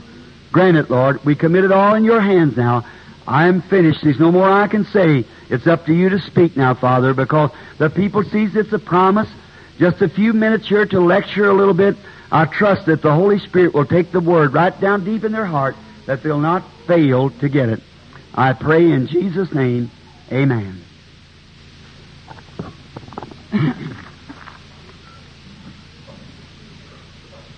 Pardon my coughing. I'm preaching all the time. I got just a preacher's throat, and the other day I got real wet and kind of been a little hacky since I was up there in Beaumont, Texas. So now, I want you to remember. Now, if we could see Him tonight come and do just like He did then, would we be like those who went home from Emmaus? They walked all day with Him and didn't know it. That night, He acted like He'd passed by Him. He may act the same way to you tonight, like He's going to pass by you. You might not have a prayer card. You might not even be in the line, but He won't pass you. Just invite Him, so let me touch you, Lord. See what He does. Oh, isn't that a challenge? Think of that. It's more of a challenge than to walk down to this woman in a wheelchair and say, stand up and walk. Certainly. She could actually do that through psychic power. Right? Mental. She could do it through Christian Science basis. It's been done. But when you see Christ come into the people and do the same manifestation of the sign of heaven, given back and fulfilling of the Word, what a miracle. Amen. What a power. And to think, here I am in this building tonight, there's not a soul here that I know that I can look at and see. Not but my tape boy sitting right here, Brother Gold. He's the only person I know. God knows every one of you. Now, I am not Him. He's Hero. And now, we can't call all them prayer cards at one time. And I'd just like for them to come just a few at a time. As they call her, wait a minute. I'm sure he said he'd give out cards. Where is Billy? Where? Oh, excuse me. Yeah. A, 1 to 100. All right. Let's begin at number 1 then. Who has prayer card A number 1? I'll call them so we can pack those that's in the wheelchairs and get them. Not the Bible and the other. Now I said both of them can't be right. One's right and the other's wrong. Let the God of the Bible speak. South Africa. Same way before, about 250,000. Oh, He's still God. Yeah. When the witch doctors just put to shame standing there. The enemy put to flight. The next morning, about 7 or 8 big van loads of just crutches and wheelchairs and planks that had been packed on was going down the street when Sidney Smith, the mayor of Durban, called me and said, Brother Branham, look out your window over towards the seacoast. There come hundreds of people the day before was on crutches and wheelchairs with 7 of them great big African vans as long as them 2 posts together, pile plumb high full of that, coming with their hands up, been at war with one another in tribe, walking the next day singing, all things are possible, only believe. Glory! 25,000 healed at one time. Wow! They wasn't all indoctrinated with everything. They were virgin. They heard the Bible, they believed it, accepted it, and it had taken place. Amen. Now be real reverent. Keep your seats. Be quiet. I don't mean to say you can't praise God, but just keep quiet and listen. Now in the name of Jesus Christ, the Son of God, I'll take every spirit in here under my control for the glory of God. Now be careful after that. Now, I guess that in this prayer line here, every one of you are strangers to me. Is that right? Raise up your hand. If you're strangers, raise up your hand. I do not know you. Now, if I could heal you and wouldn't do it, I'd be a hypocrite. But I can't do what God's already done. I can only... What if he was standing here tonight with this suit on that he gave me? You say, Lord, will you heal me? You know what he'd say? My child, I've already done that. I can't do it twice. I've just done it once. Else you must believe it. But then he might show you something to prove that he was the Messiah. Now, not the nail prints, because anybody could have nail prints in their hands. But he'd do the same sign that he did the first time, as he promised he would do. He'd never go beyond his promises. What he promised he'll do. Now, here's the woman. You were strangers to one another. All right? You've read my books. She said she'd read my books, and she thought she almost knowed me by reading my books. All right. Then, my sister, I have a mother at home tonight. She's praying for me. I didn't come down here to be a deceiver. I come here to be a brother.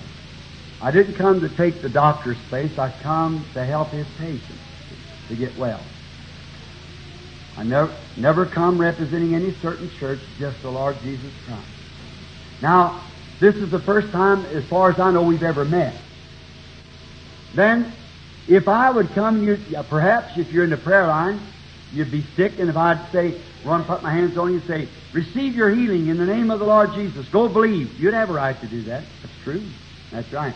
But now, what if he would come here and tell you something that you have done? Or like he did the woman at the well, talked to her and revealed to her what her trouble was. Then you'd know that it wasn't me, wouldn't you?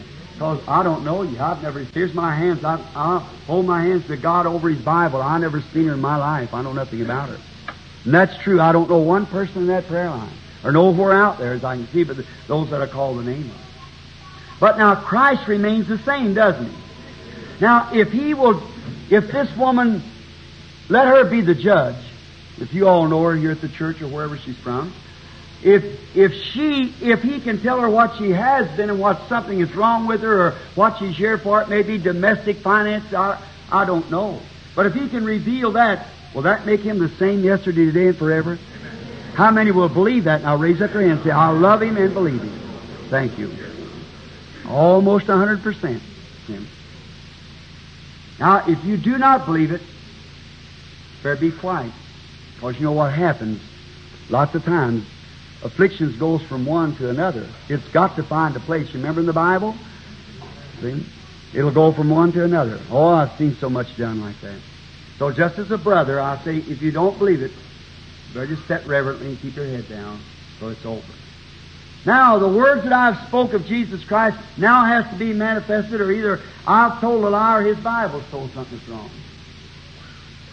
Now, if anybody don't believe it, wants to take my place, you're welcome to come up here and take it. But as long as God made a promise, He keeps His promise. And when the angel of the Lord met me up there 14 years ago and told me these things I was born to do and noted all my life, and the Baptist brethren tried to tell me it was the devil and everything, then come to find out it's the very God of heaven trying to get to me. I've believed it ever since. It's alarmed the world. I've seen literally millions come to Christ around the world. Now here it is in Tucson for the first time. Here it is in the Bible, here it's a promise, but will it work? It'll work when He works it. And that's all.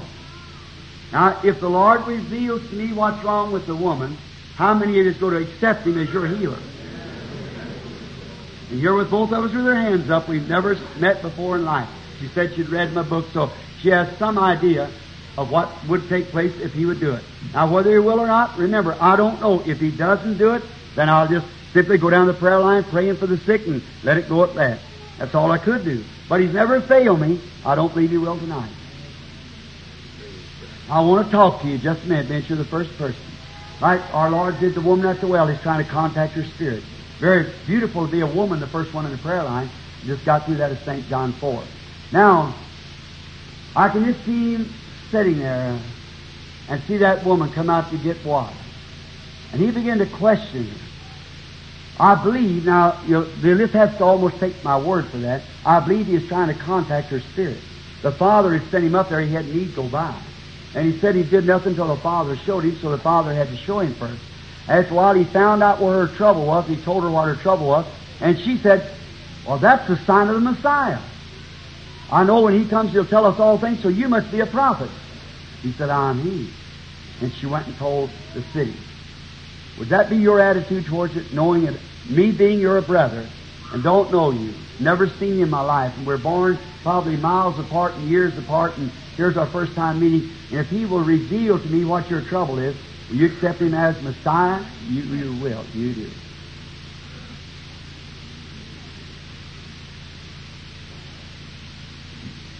The woman shadowed to death. The dark shadow hangs over her, and she's suffering with cancer. That is right. If that's right, raise up your hand. Now, do you believe it?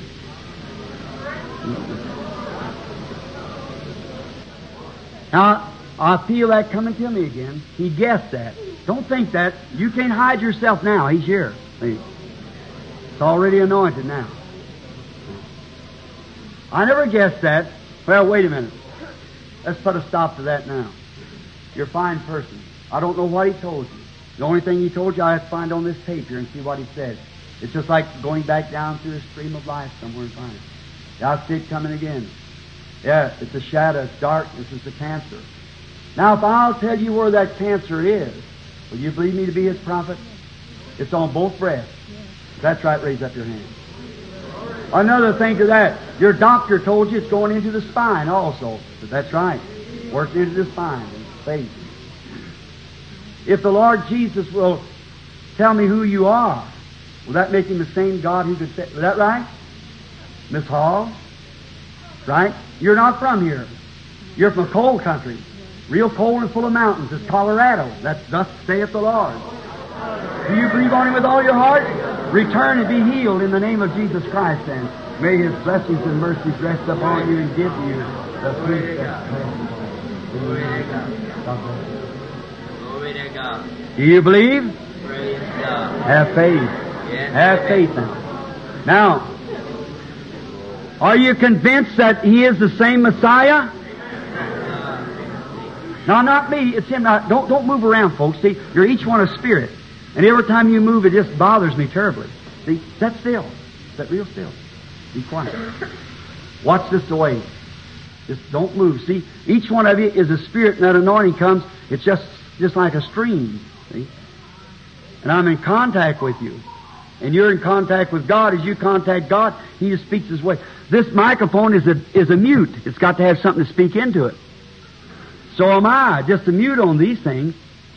It's got to have something to speak in. So each one, when you move or go around or do something, see, Jesus took a man outside the city one time to get, see, just be real reverent. Watch now. If you want to praise God, that's all right, but don't get up and walk around and things like that. It interferes. Holy Spirit's very timid, real timid. Of course, you didn't know it maybe till now, but be real reverent. Now, where's the next person? I'm not beside myself, but it's anointing. You're a mighty young person. Do you believe me to be God's servant? That's what the angel says. You can get the people to believe you. Then be sincere when you pray. Now you're just a young woman, and I've never seen you in my life. I guess we're strange. I suppose you're Spanish, but I don't know you, and you don't know me, and we're sitting again tonight just like it was in St. John 4 again, a woman. I don't know nothing about you. We're two nationalities of people. You're just a girl, and I'm a middle-aged man. But we meet for the first time. But if God of heaven, who sent His Son, Christ Jesus, and raised Him up from the dead and sent back the Holy Spirit in His name, and promised, the works that I do shall you also. Do you believe now that you're standing in His presence, not mine? You got an odd feeling because that light's settling right over the girl. See? I want you to say this to the audience if this is right. A real sweet, humble feeling is around you. If that's right, raise up your hand so the audience can see. I'm looking right at that light around the girl. You're not here for yourself. It's not your condition. You're here for someone else.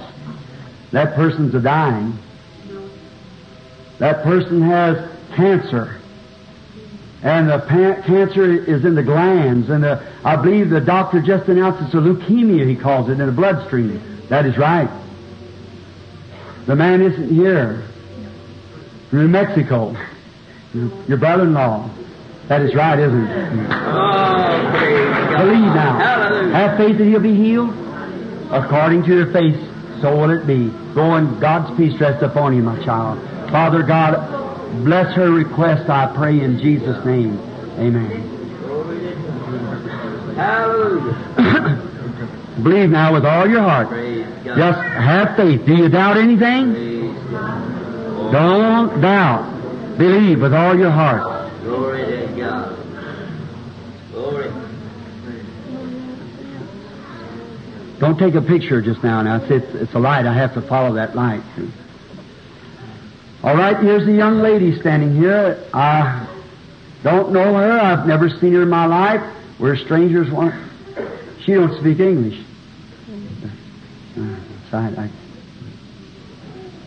Can you, somebody here can interpret?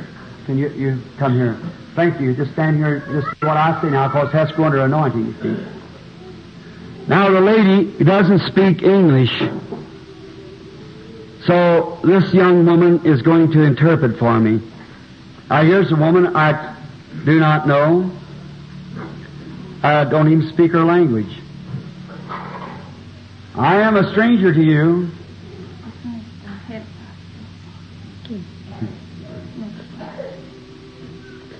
If God will reveal to me what you're here for, will you believe Him? Will you believe me as His servant?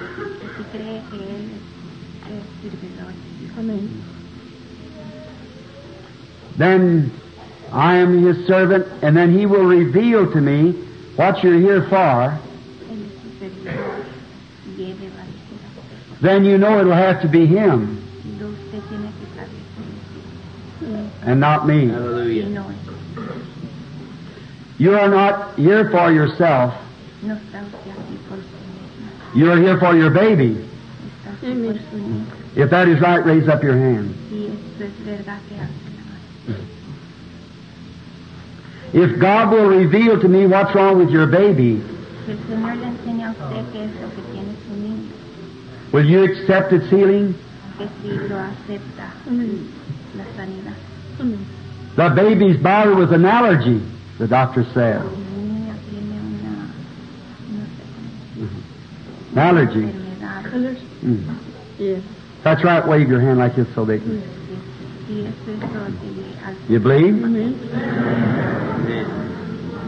He did have it. It hasn't got it now. It's left it. She don't know it. Let her find that out, please.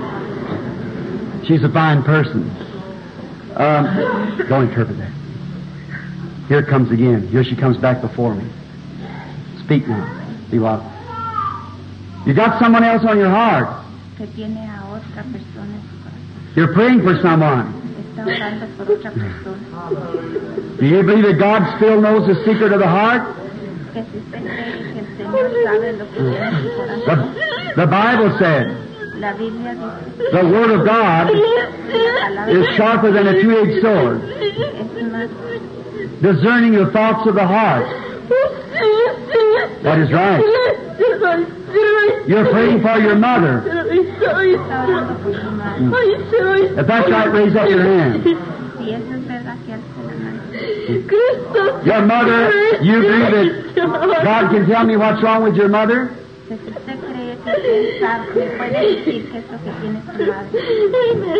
She has a lady's trouble called female trouble. If that's right, wave your hand.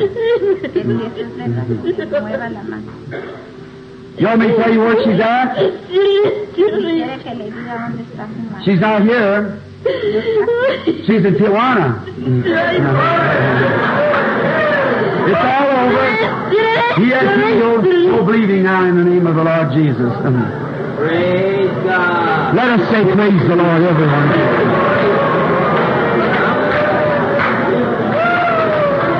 Have faith. Don't doubt. Sirs, we would see Jesus. Just a minute. Where's that little girl? Come here. That man with his hand up. Sit back here, right here. On the end of this bench. Right here on the end. He doesn't speak English. tenía la mano levantada. But he's praying. No habla español, pero está orando. He's praying for a loved one, Está orando por a sister. a una hermana. Stay there. Que se sea. Let him come.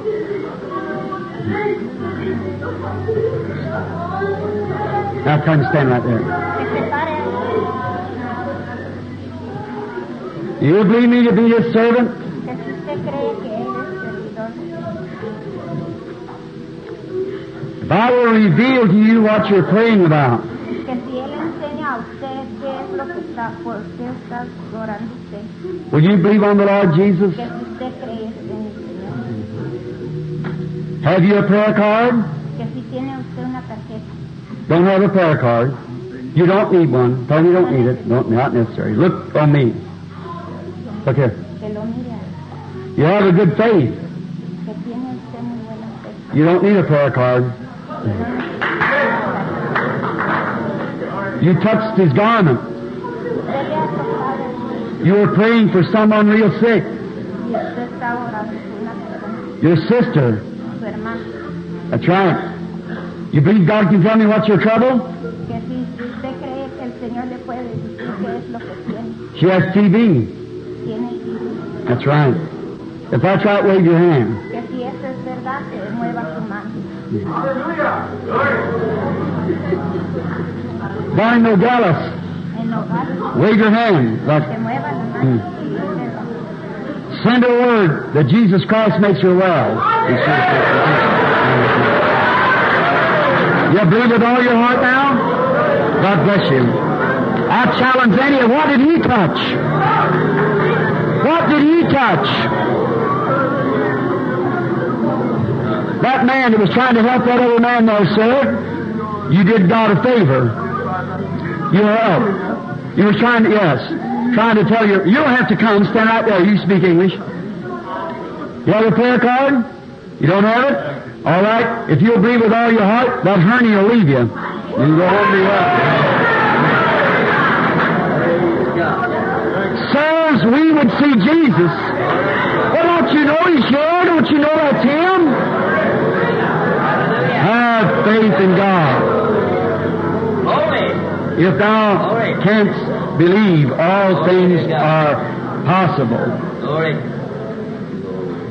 We are strangers to each other. I do not know you, you do not know me. No. But God knows us both. Now, have faith. Don't doubt. Believe. If you believe, all things are possible.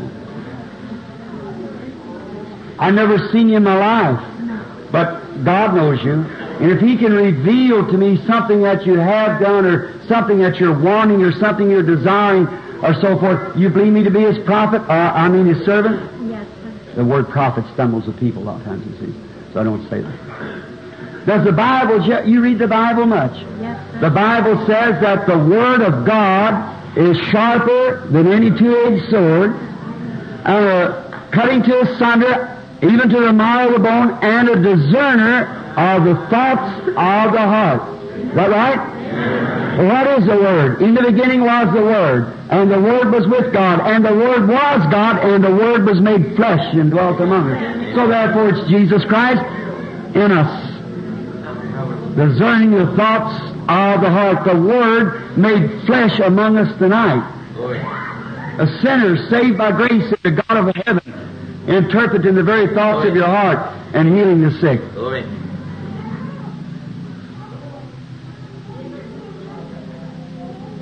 You're seriously sick. You have an ulcerated stomach. That is right. Yes, sir. Raise up your hand. That is true. There's so many of them out there in the audience, it's just scattering everywhere. It's caused from a nervous condition. Just let me show you something. Let's see how you...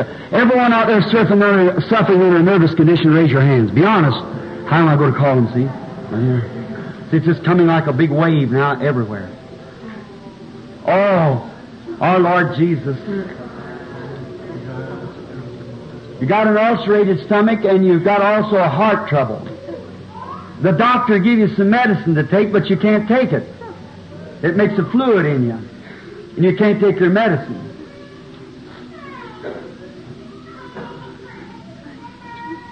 You're not from here. No. You come from another cold country. Yes. You're from the state of Ohio, Yes. a city called Youngstown. Yes. Your name is Mrs. Mink. Yes. You've got a husband's got diabetes. Yes. Go believing, and the Lord Jesus make you well.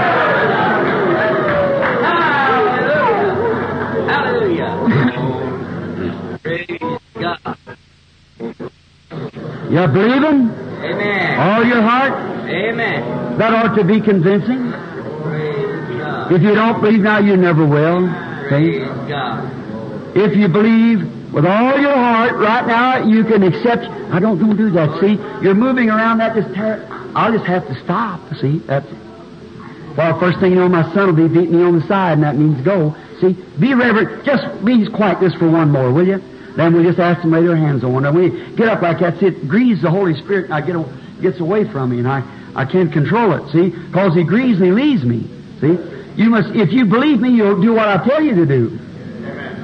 Not obey me, you're obeying Him through my voice that I'm talking to you.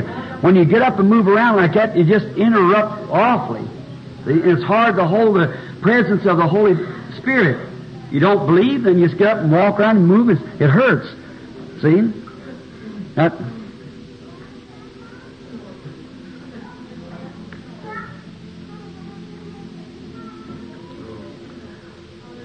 Lady there, bothered with your arms and shoulders. I never seen you in my life, lady, sitting right here with a handkerchief up to your face. See?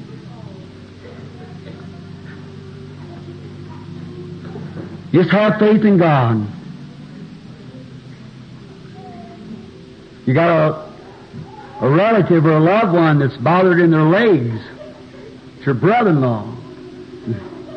Have faith and don't doubt. Praise God. I'm a stranger to you, sir. God knows us both.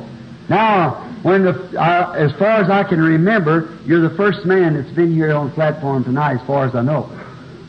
I think there's some more out to the audience, but first one that I know of.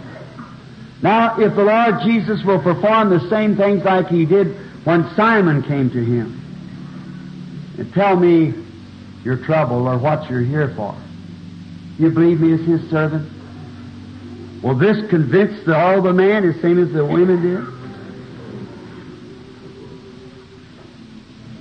Now, see those people out there doesn't have prayer cards. See, it doesn't matter. Just touch Him. Just say, Lord, let it be me. That lady sitting right there said the same thing, just saying, bothered liver trouble, it left you. That kind of striped dress, heavy-set woman. You've been bothered liver trouble, haven't you? You said, Lord, let it be me. Raise up your hand now if that's so. All right? It's over. What did she touch? See how far she is from me? 30 or 40 feet, but she believed. I've seen that torpid liver just go down like that. It's all right, believe you're going to get well now. Sorry, sir, I'd have to follow the way the Spirit leads it. See, you're suffering with stomach trouble. That's right. Hemorrhoids. Got some things you're trying to lay down and quit. A habit. That's what makes your stomach trouble. You've been healed before of a cancer. Stop smoking cigarettes. Be a good boy. Believe on the Lord Jesus. Say, I see a woman standing by you. It's your wife. She's up for an operation. A female condition. You're not from this city. You're from Phoenix. You believe God can tell me who you are? Would you believe with all your heart? Mr. Sparrow, return to Phoenix and be made well in the name of Jesus Christ. You believe with all your heart, everyone? Well, that's good enough then. That's all you need. If you believe God, you'll never have arthritis no more. Go believe it with all your heart and be made well. If you believe God, the heart trouble will leave you. Go believe with all your heart and believe it. You believe out there, each one of you? Just have faith. That's all you have to do. Now, lady, when you got up there, while goes all mixed up, that back trouble's going to leave you if you'll believe. Go on and be made well and believe. Just have faith and say, God, I believe with all my heart. You'd die if that cancer isn't healed, but if God can heal cancer on one, He can heal it on another. You believe it? Sure. All right. Then you go and believe with all your heart, and God will certainly do it. Amen. How do you do, honey? You believe? Come here. I think you're one of the prettiest little girls I ever seen. About like I got a little girl at home, Sarah. Now look, Jesus loves the old little girls. You believe that? Now Jesus is here. He said, suffer little children to come to me, for I bid them not. And He'd lay His hands up on you, and you get well. You believe that, don't you? Sure He would. Now Jesus is at the right hand of God in heaven, but He sends His servants back to do it. So now the servant, He said, if this servant says that I sent him and he don't do my works, then he's wrong. But if he does the works, that means I sent him. Now Jesus come to heal you.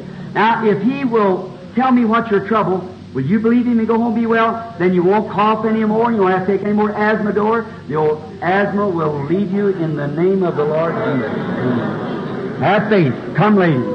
You believe with all your heart? You believe if God will tell me what's wrong with you, you'll accept it for your healing? Then that lady's trouble, female trouble you've been having, go believe and it'll leave you. Amen. Hallelujah. Come, lady. Been a long time since you've been able to eat and eat right. Your stomach's bothered you. Go eat now. Jesus Christ makes you well. Have faith. Lord, God bless you. You're out here for that asthma, thinking it would leave you, but God's the healer. He's everywhere, so just go and believe and have faith. You believe with all your heart? Believe. Hallelujah. Glory to God.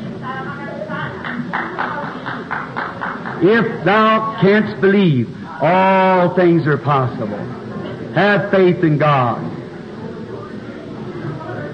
Glory. Something happened, I can't catch it.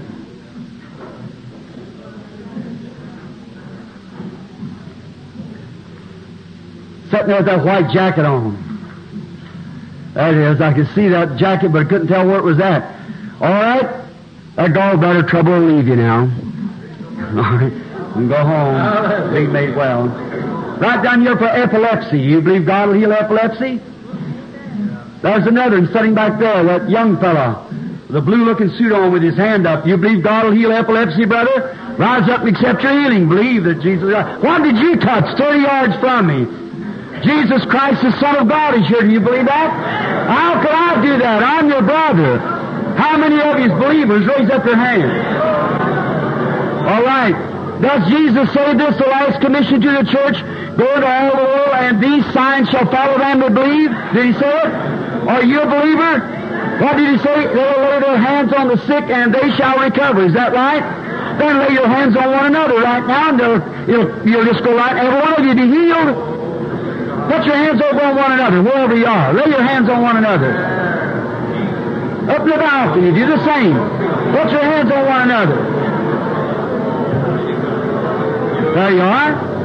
Now, don't you pray for yourself. The other person's praying for you. You pray for him or her. Now, the Bible said these signs shall follow them that believe. If they lay their hands on the sick, they shall recover. Now, pray the way you do at your church. Say, God, heal this person. Make him well.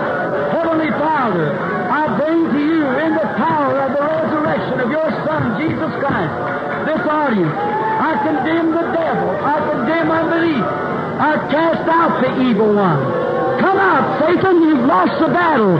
You've been exposed here tonight before these people to show that you cannot stand. Your kingdom is gone. It's crumbling. Jesus Christ is coming, and His presence is here tonight to manifest His power. I charge thee in the name of Jesus, come out of this people and leave them go. Every man and woman in the building who can now believe that you're healed, stand up on your feet and accept your healing. I pronounce you healed in the name of Jesus Christ. Raise up and give Him praise.